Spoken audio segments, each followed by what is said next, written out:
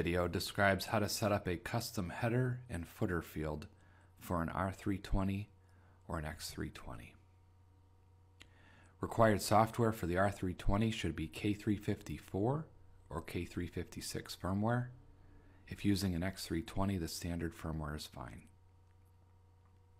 Required tools are the 300 viewer software, a PC, as well as a RIN link cable or a serial cable.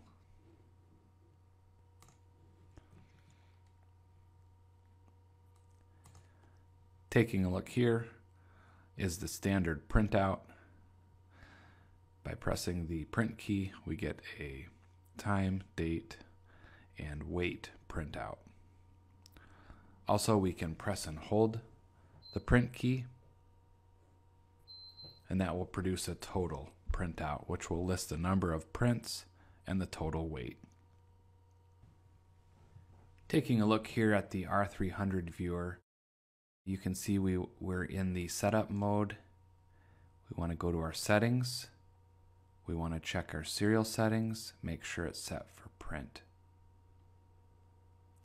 Then we want to go to Instrument, Custom Print Format. And here you can see the 7F and 8F standard tokens are there. To enter header and footer information, simply place the header message in front of the /7F and followed by a 0D, 0A.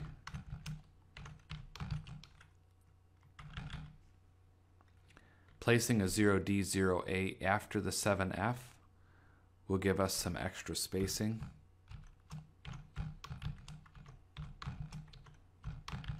And then we can place our footer message there.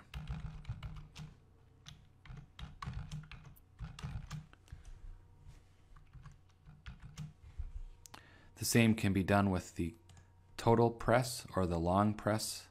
The 8F can be sandwiched with our header and footer message if we wanted a separate header and footer for the long press of the print key.